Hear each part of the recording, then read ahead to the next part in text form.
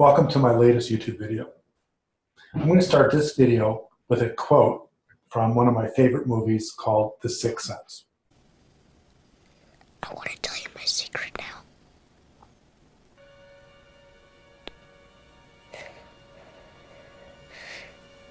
I see narcissists.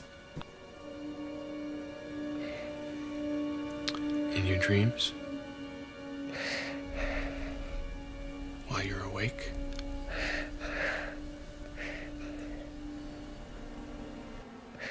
Walking around like regular people.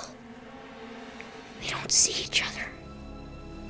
They only see what they want to see. They don't know they're narcissistic. How often do you see them? All the time. They're everywhere. Since I've made so much progress on my in self-love recovery, which is the treatment protocol, the treatment program that I created for self-love deficit disorder, that once you get to a certain point of self-love abundance, you start to see the world differently. And it is really amazing. And in some ways, it's a little bit disturbing. And I'm going to talk about the disturbing part today. But first, the amazing stuff. When you overcome your self-love deficiency or your self-love deficit disorder and connect to self-love abundance, you not only are not attracted to narcissists anymore, but you can recognize them. The human magnet syndrome changes, and the attraction to the old attraction doesn't work anymore. But when you solved the primary problems responsible for SLDD, which of course you guys have heard by now in many a video, if you think of my SLDD pyramid, at the foundation is the attachment trauma. From the attachment trauma is the core shame, feeling fundamentally broken. From the core shame is pathological loneliness. This existential void is painful, searingly painful, dreadfully painful loneliness. From that loneliness pain comes, we go to the need to self-medicate to get rid of the pain. That's the SLDD addiction, or the codependency addiction. And that's where you fall in love with the narcissist, because who else are you going to find if you're an SLD? In the human magnet syndrome always works in that direction. And at the top of the pyramid is SLDD, or codependency. So my point is, once you solve those problems in psychotherapy, in your own recovery, you become self-love abundant. That's the codependency cure. And some really cool things happen. You start to recognize narcissists everywhere. In fact, I created this saying, I call it my narcometer. You have a narcometer that is installed. I say that metaphorically because no one installs a narcometer, but there's this internal feeling, this Geiger counter of sorts that goes off when you're around narcissists. The SLA, or the self-love abundant, has this feeling of discomfort and anxiety around narcissists, which is the opposite of the human magnet syndrome of when they were an SLD, because when they're around narcissists, then they want some of that. Oh, she's hot, she's beautiful, he's charming, he's bold, he's charismatic, and you want that. That's the dance. That's the SLD narcissist dance. But when you're in self-love abundance, all of a sudden, you have these alarms go off, and you just want to like run, it's like, and your narcometer, starts buzzing, or maybe yours has an alarm. Mine actually has this sense of feeling to my stomach where it gets really tight. And what happens is you see them everywhere, everywhere. And I know this is not just me. The people that have reached self-love abundance, who have overcome codependency or self-love deficit disorder, they tell me the same thing, that everywhere they go, they see people on that continuum, my relationship compatibility continuum. There's always going to be someone who's more of a caregiver, and always someone who's going to be more of a care needer. Not necessarily pathological, but the world fits on that continuum. And when you're at a party, you're at work, and if there is a pathological narcissist, it's you can't miss it.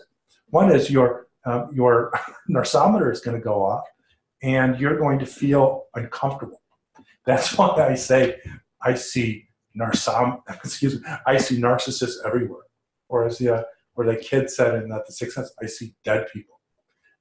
You can't escape it. Now, I'm not necessarily saying this is a bad deal. In fact, I think this is something to aspire to. This is something to be motivated to achieve, because it's not so bad spotting the narcissist wherever they go. Because when you know you're with a narcissist and you can predict what they're going to do, you stay out of harm's way. Now, I'm not suggesting that just because you can see all these narcissists and your narcometer goes off all the time, that you should do something about it. Quite the contrary. In fact, if say you go to a party, or say you're at work, or say you're in a business dealing, and your narcometer goes off, and there's one, maybe several narcissists, maybe a room full of narcissists, you have the option to use my observe, don't absorb technique, or just merely kind of disconnect and watch the circus. Watch the clowns be clowns, the monkeys be monkeys, the circus animals. Let them be who they are and stay disconnected from it while being in the circus as much as you need to be or is required. And so when you walk into a room and there's a bunch of narcissists and you're at a party and your narcometer goes off and you're able to go, okay, narcissist, codependent, or SLD, narcissist, SLD, narcissist, looking for an SLD, SLD, narcissist. They're going to get together by the end of the night. SLD, not compatible. You kind of have an opportunity to weigh and evaluate your environment. And so you want to have a good time. So having a good time would not require you calling everyone out. Plus, don't do that. That's only going to piss off the narcissist, make the SLDs uncomfortable, and result in you being quite unpopular. But what it does is it helps you orientate yourself toward your environment and the people in which you're interacting with, so that when you're talking to the narcissist, you let them talk a little bit more than you normally would want to talk yourself, and you don't get yourself upset. You're practicing the observe, don't absorb technique, and what happens is you can have a good time because you're in a circus that has these monkeys and these clowns, and they're not regular people. If they were regular people, you'd be disappointed. So you go to parties, you go to business events, you let the narcissist be who they are. As long as you have good boundaries and you know how to keep them from hurting you, you just kind of watch it, kind of let it wash over you.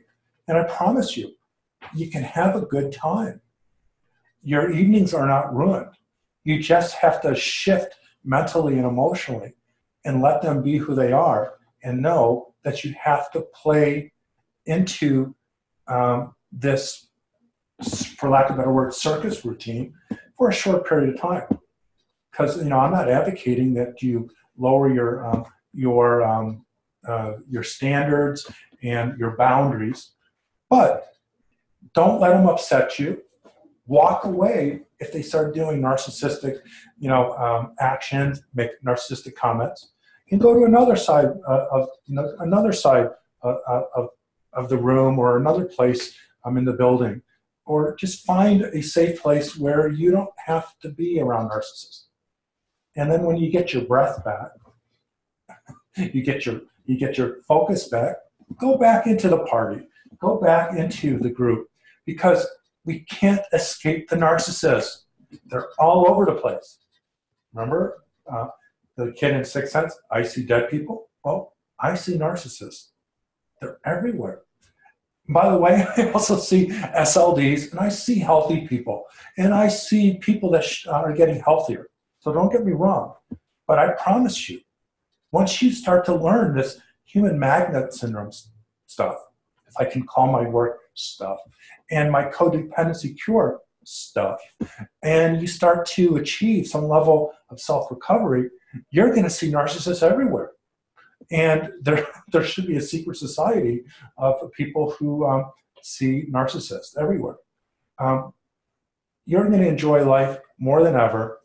You're not going to be activated by the narcissist. You're not going to get in the wrestling ring. As I talk about the wrestling ring a lot in my Observe and Absorb work. I think it was George Bernard Shaw said, never wrestle with pigs because you're going to get dirty. Besides that, pigs love to wrestle.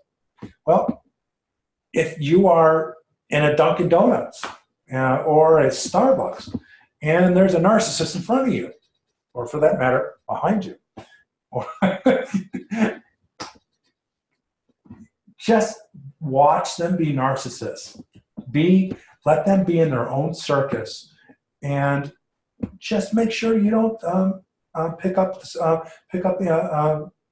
you don't participate in it. I promise you, your life is going to be so much better.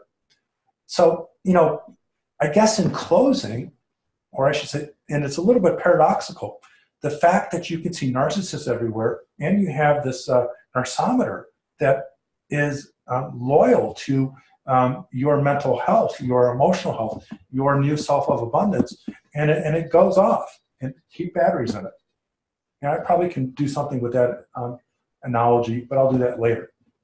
No, actually, I'll do it now. The batteries for your narcometer is taking care of yourself. What keeps your narcometer working is self-love. So your batteries require self-love brand batteries. But so with the narcometer and with the narcissists everywhere, at worst, you're amused and a little bit annoyed, but at best, no one's messing with you. You just are able to stay free from being triggered, from being activated, from being pulled into their wrestling ring, to being pulled into their own drama. So I welcome all of you to see narcissists everywhere, and I promise you will.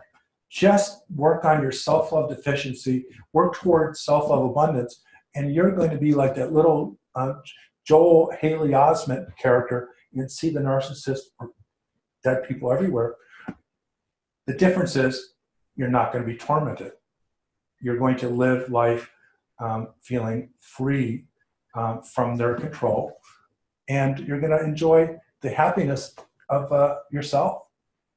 So with that, I close with, I see narcissists. I see narcissists everywhere, and that's good. And you might be able to see them too.